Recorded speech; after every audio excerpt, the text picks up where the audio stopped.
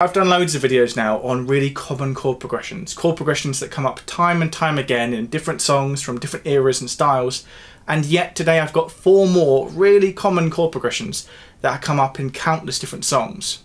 So our first chord progression today was suggested by Fayaz, and it's what I would refer to as the harmonic minor vamp. A chord progression that begins on the minor 1 chord, the tonic chord, but it's a minor chord, then goes to the 6th chord of the minor key, and then the 5th chord of the key.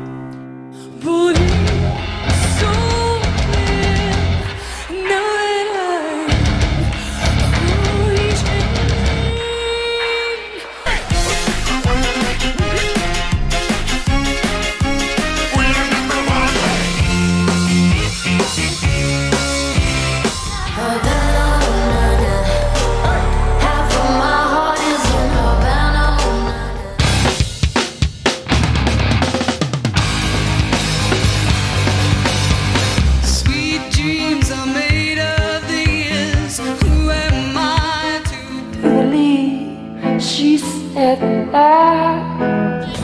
Why'd you lie to me? Can't be trusted, good for nothing type of brother. And if you don't know it now, then you will too. Everybody now, yeah. Rock your body now, yeah. Everybody.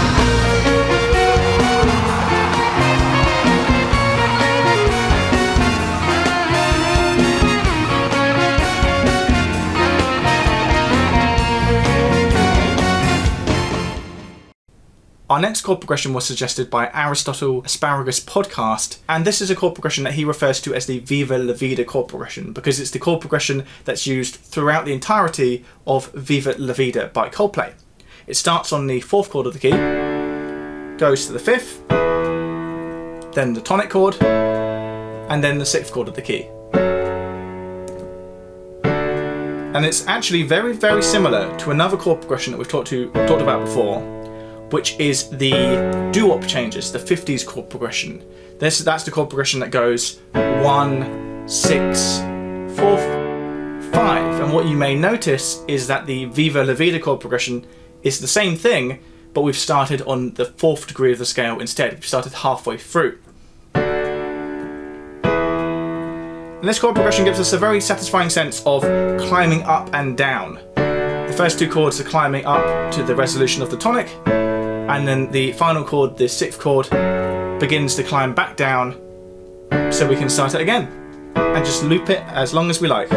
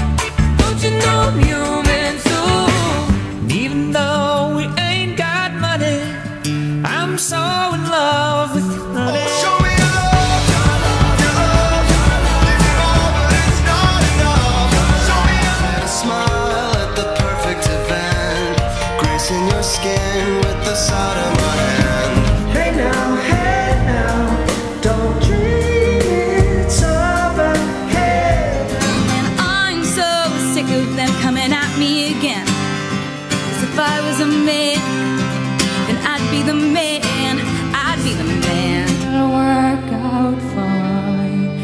Was it all a waste of time?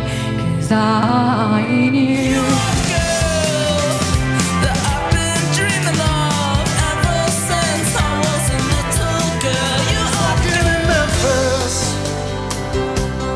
Walking with my feet 10 feet off a beer.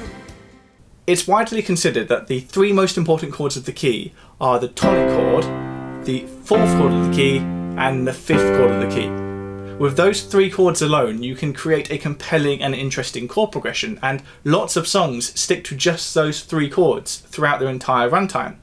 And that's because these 3 chords offer you the 3 different stages of tension and release that you might want to create that sense of forward motion in your song. The tonic chord, of course, gives us that sense of resolution, of arriving somewhere. This is our home. The fourth chord of the key, which has subdominant function, introduces some tension. It takes us somewhere else, but we're not desperate to get back home. We know this isn't home because it sounds resolved when we return home, but this is another place that we can stay for a while and, you know, explore what's here. Then the fifth chord of the key, now this does introduce a lot of tension. We really do want to go somewhere else now. This has got dominant function, and dominant function effectively wants us to resolve back to a chord with tonic function, in this case the tonic, the 1 chord. So that's why 1, 4 and 5 are essentially the building blocks of Western harmony, and the next chord progression we're going to look at is built exclusively from those 3 chords. It basically just climbs up them. Starts on the first chord of the key, goes to the 4th, up to the 5th, and then we climb back down via the 4th.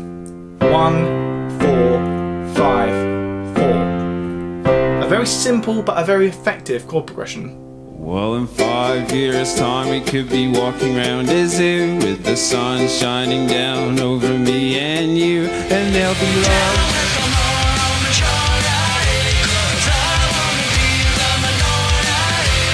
And they say, do you need me? Do you think I'm pretend? Do I make you feel like cheating? I'm like, no, not really, cause L-I-F-E-G-O-E-S-O-N. You got more than money and sense, my friend, you got heart. Summer loving had me a blast. Hang on, Sloopy, Sloopy, hang on. And I are getting older, we still haven't walked in the cloud. hey, Julie, look what they're doing to me. You make my heart sing. I used to think maybe you love me, now baby, make sure. The last chord progression we're going to look at today is literally just 2 chords, the minor tonic chord and the major 4 chord. That's it. This is what I call the Dorian vamp, because these 2 chords are enough to place us into that Dorian sound. And the reason it's Dorian is because of that latter chord, the 4th chord of the key, and the fact that it's a major chord. If we were in a typical minor key, like the natural minor or the harmonic minor, then that 4th chord of the key would be a minor chord, which results in a far more serious and solemn sort of sound, a very typical minor sound. But in the Dorian scale, the only difference we have to make to adjust a natural minor to a Dorian is we raise the 6th degree up, which has the effect of changing the 4th chord of the key from the minor chord to the major chord, which gives Dorian that minor yet bright sound.